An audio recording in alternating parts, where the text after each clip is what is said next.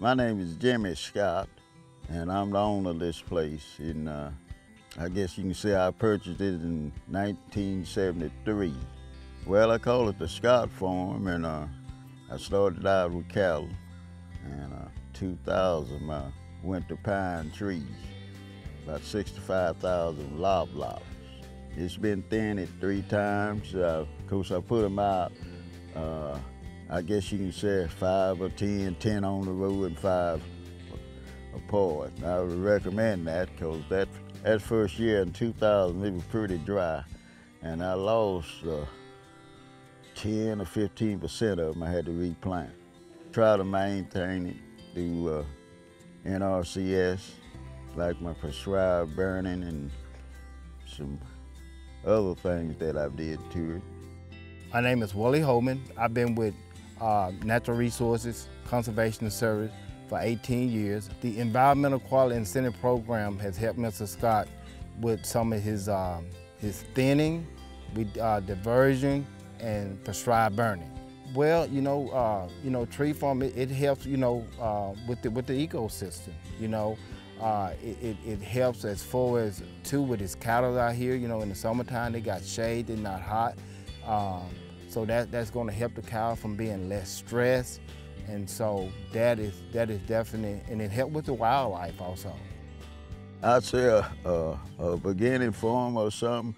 You get out and plant trees. You just you got to do something else for the next 10 years till they get up. That's even before you can run cattle on it. See, they got to get some size before they run cows on it, because them little bushes, they'll ride them down. So about 10 years, depending on how fast your tree grows, then you can get in there and you can run cattle in there. Well, the thing is, when you're raising trees, there's not going to be an income for a while. So that is one of the challenges. You have to wait, before you get an income on that. And you probably won't get your first income until about 15 to 18 years when you do your thinning. And then, from the 15 year, then you got to wait to 25 to 30 years before that tree is mature, before you do your clear cutting. And then you start that process all back over.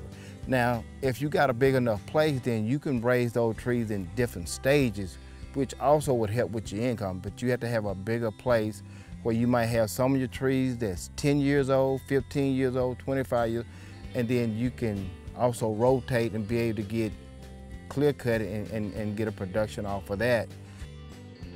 Oh, well, it's good for the wildlife and also control erosion.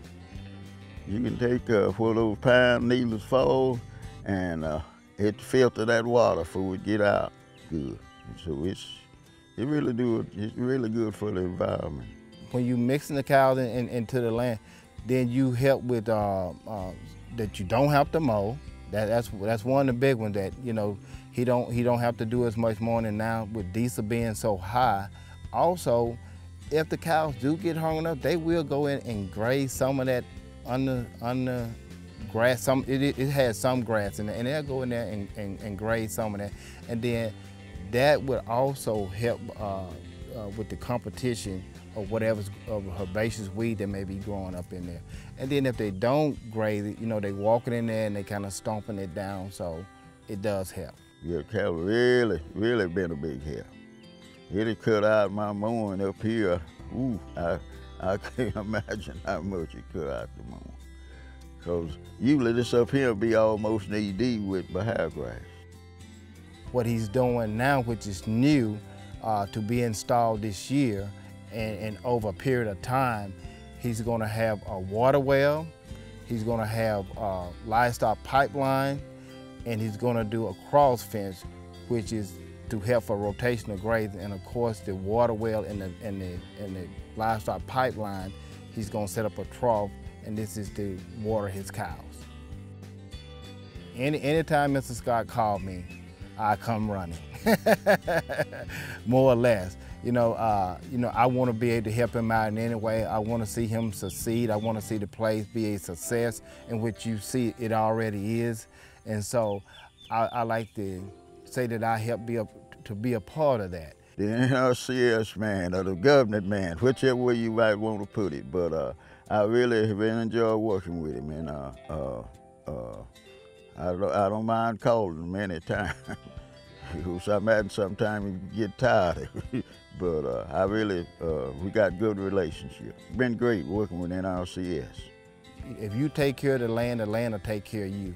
So I would say, you know, make sure that you're doing some of the things and be able to reach out and try to benefit in any way that you can, even if you don't have big acres, if you just got small acres, you know, if you know something that's going on in your land that needs to be improved, call our office, we'll come out and you know, we'll talk to you about it and we'll give you our professional opinion.